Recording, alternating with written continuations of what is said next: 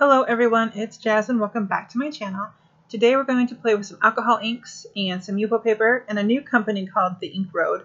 They've got some really pretty stamps and dies, and we are going to jump in with some alcohol ink on the Yupo. Now Yupo, if you're not familiar with it, it's not actually paper, it's actually plastic, but it's super thin, so it's easy to die cut with, and the alcohol inks blend really nicely into it. But other kinds of inks can take a while to dry on it. So I've got various shades of pink alcohol inks. I've got the rose gold mixative and shell pink and a couple other ones. I'll have the specific colors listed in the description box below if you're interested in getting those. I wanted to keep this really light and fresh, kind of ethereal. So you're going to set that aside to dry. It's got alcohol in it, so it will dry pretty quickly. So here's the Ink Road stamp set and die set that I used. I didn't use the Hello Gorgeous stamp on this, just the dies. And I am going to use the flower image from the stamp set. And we're going to use some Delicata rose gold pigment ink. Now, like I said, this is a plastic paper. It's not actual wood fiber paper. So that means this pigment ink is going to take a while to dry on top. I left it overnight just to make sure it's going to dry. And it did take quite a while. So just kind of bear that in mind.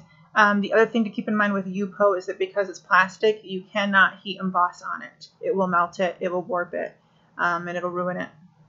So I learned that the hard way. So I've got this in my MISTI, and I'm just going to use that flower image and stamp 3 different times.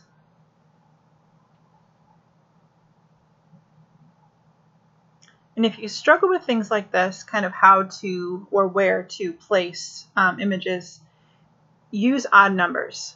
So it kind of, your brain wants to match things up when it looks at an image. So if you're using odd numbers, you alleviate that. And it just looks nicer.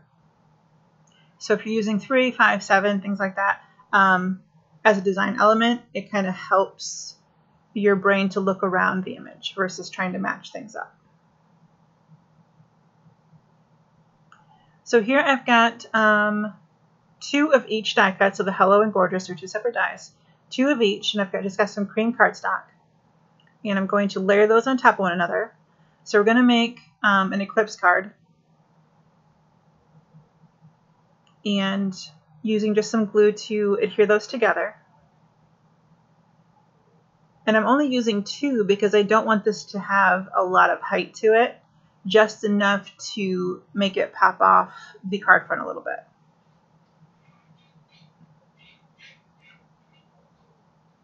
So once those are glued together, we're going to adhere the Hello Gorgeous die cut from the alcohol ink panel that we made.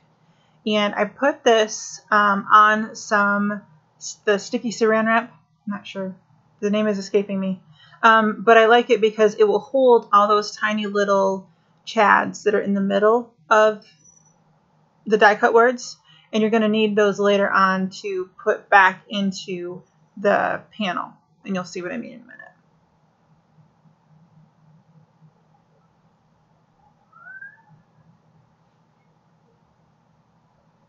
So those aren't too thick, just a little bit to get a little bit of dimension.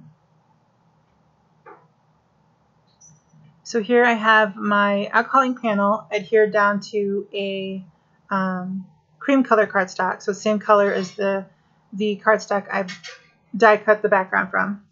The die cuts.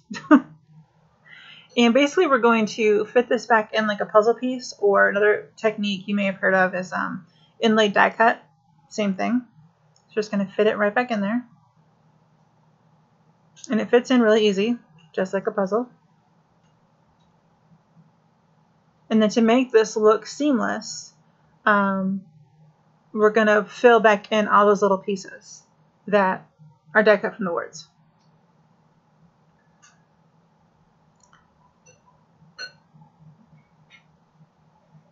So sorry I'm a little bit off frame there, but I'll come back in a second.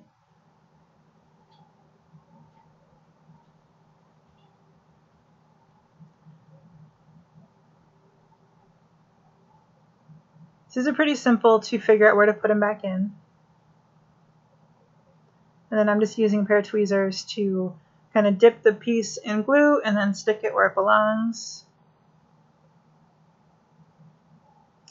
And then, so I've kind of left some of that footage out just so I'm not boring you. I just wanted to show you kind of how to do it. It's not rocket science. You can do this, I promise.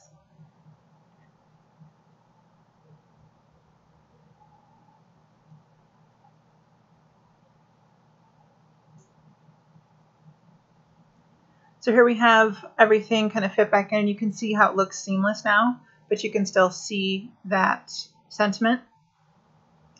And so to finish off, I'm going to use some Little Things flowers by Lucy's Cards. The white ones are called Jasmine, and the pink ones are called Peony. I love these. These are so pretty.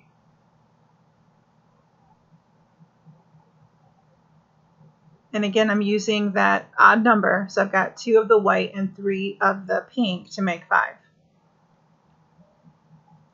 And that would finish off our card. Super simple, super easy. This would make a great thing to mass produce if you want to make them for like gift card sets for someone. That would be a really fun idea. And thank you for joining me today. Don't forget to hit the like and subscribe buttons, comment, let me know what you think, share the video if you like it, all that good stuff, and we will catch you guys on the next one.